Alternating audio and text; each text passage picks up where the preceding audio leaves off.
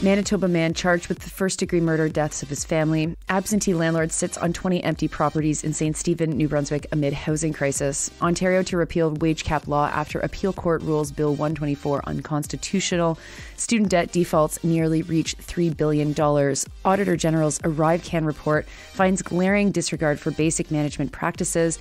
And constitutional wrangling and vote challenges and protests are the aftermath of Pakistan's election. Good morning. It's Tuesday, February 13th. I'm Nora, and here are your headlines.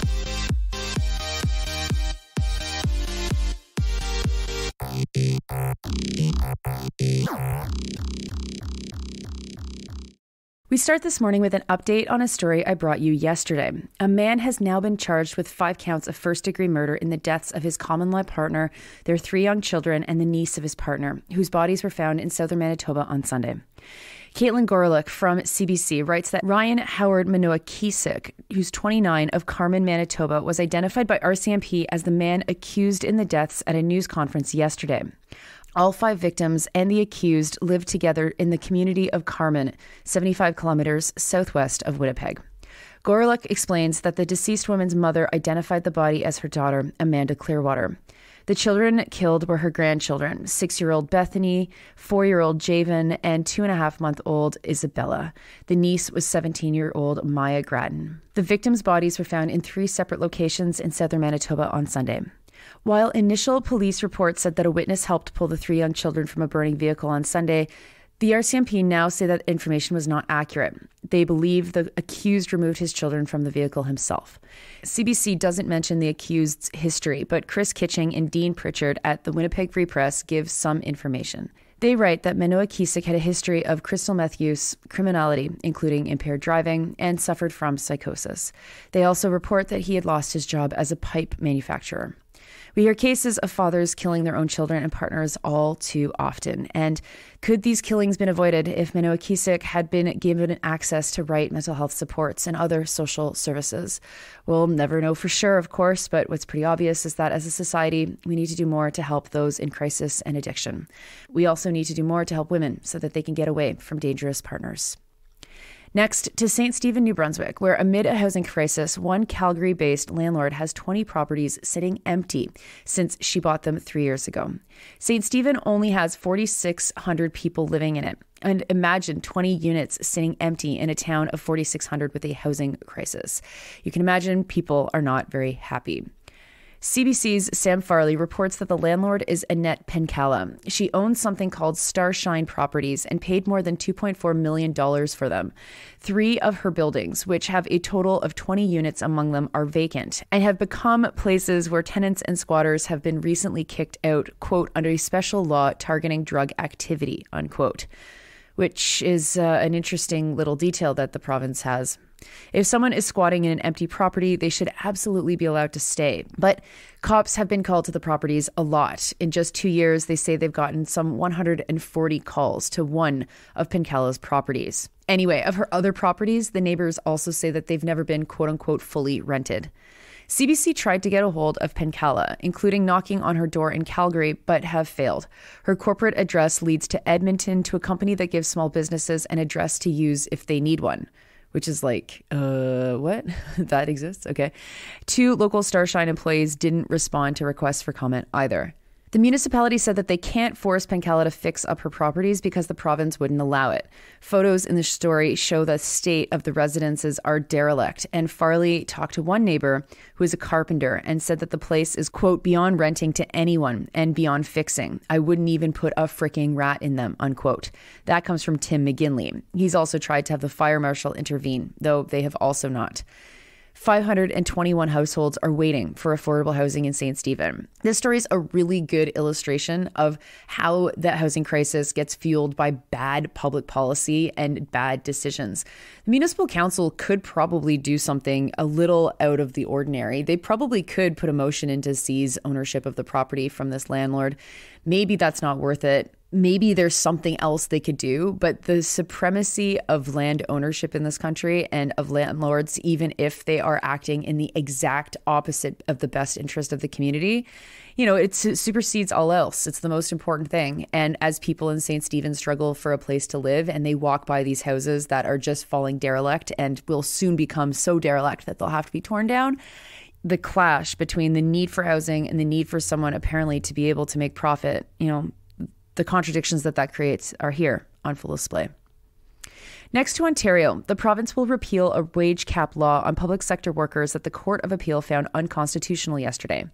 Liam Casey and Alison Jones from the Canadian Press report that the law from Premier Doug Ford's government, known as Bill 124, capped salary increases for public sector workers at 1% a year for 3 years. A lower court struck it down as unconstitutional, and the appeal court, in a 2-1 decision, largely upheld that decision, writing that the infringement couldn't be justified. The court wrote in its majority opinion that because of the act, quote, organized public sector workers, many of whom are women, racialized and or low-income earners, have lost the ability to negotiate for better compensation or even better work conditions that do not have a monetary value, unquote. The Conservatives enacted the law in 2019 under the guise of eliminating the deficit. The province argued the law did not infringe on constitutional rights, saying that the charter only protects the process of bargaining, not the outcome, even though the wage freeze was not actually an outcome of bargaining, but whatever. The law had sparked widespread outrage. Among labor groups and opposition parties, with its effects on the health sector as a particular focus. Critics argued it was partly responsible for driving nurses out of the profession or into private nursing agency, where the pay is substantially higher for the same work. The Ontario Nurses Association provincial president, Erin Arias, is quoted in the story saying this, quote, "This sham of a bill has severely impacted access to and quality of care for Ontarians since 2019. The trauma inflicted on nurses and healthcare professionals because of Bill 124 has driven tens of thousands of us out of the healthcare system and away from the work that we love," unquote. Paul Calvaluzzo, who is a lawyer representing the Ontario English Catholic Teachers Association, said that the government's financial records were its own undoing. Quote, "Certainly the government's books now show that this legislation was not necessary. We were in a surplus situation. They were not even spending all of the budget money on health and education. The bill was unnecessary," unquote. Next, student debt defaults in Canada have almost reached $3 billion. If a student cannot pay off their student loan or they manage to evade collectors for 7 years, their debt is written off. As tuition fees have ballooned, so too has student debt. And of course, so too have the defaults. Documents obtained from Blacklock's reporter show that there are 264,194 people who owe a total of $2.948 billion to the federal government that are currently in default. That, by the way, is about as much money as Bell made in profits last year alone, just to make sure we still have perspective here. Student debt write-offs are the biggest cost of federal student debt programs. And they're silly because student debt that is written off ends up just functioning like a grant, despite the pain that the individual has to go to be able to default on their loan and not pay it back. It's expensive proof that the system feeds itself to sustain students in debt when it would actually be possible to eliminate this, eliminate the bureaucracy to track all of this, eliminate all of the local financial aid offices and grants and bursaries that universities chase, and fundraising departments, and so on and so on and so on, all in the service of feeding students more and more debt. Anyway, this has been a steadily growing problem for many, many years that student activists have been fighting against. In fact, I remember when we hit our first billion.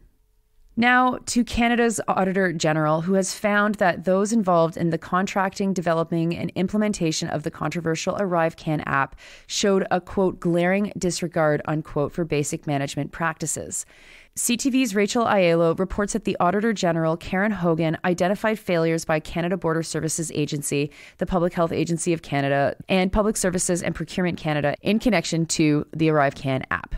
According to the story, the report pegs the cost of the app at $59.5 million, more than previously estimated $54 million, but cautions that the true cost was impossible to calculate because of the border agency's, quote, poor financial record keeping, unquote.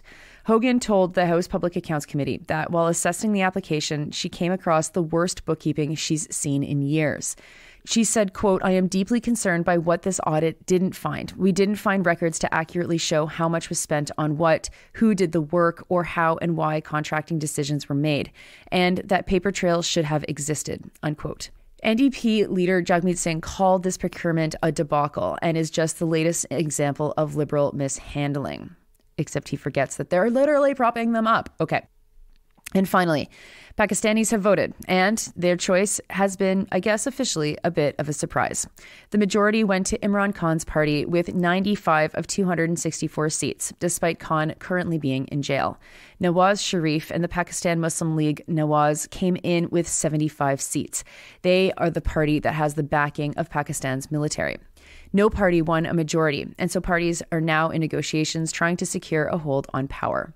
In some ridings, candidates who are members of Khan's party refused to concede due to claims that there was vote tampering and other corrupt practices that stopped them from winning. In Lahore, protesters filled the streets and there were arrests. There were also protests in other parts of the country. Khan's party organized protests and a strike against the alleged corruption. The Pakistan People's Party, led by Bilawal Bhutto Zardari, won 54 seats. Those are your headlines for Tuesday, February 12th. I'm Nora. You are listening to this podcast at sandynora.com on the Real News Network podcast feed and anywhere you get your podcasts. Production assistance from Mary Newman this morning. It's Tuesday, which means it's Sandy and Nora Day. New episodes coming up in a bit. We rant about the media. You will not want to miss it. So watch your podcast catcher in the next couple of hours and the episode will be there right in time for your lunch.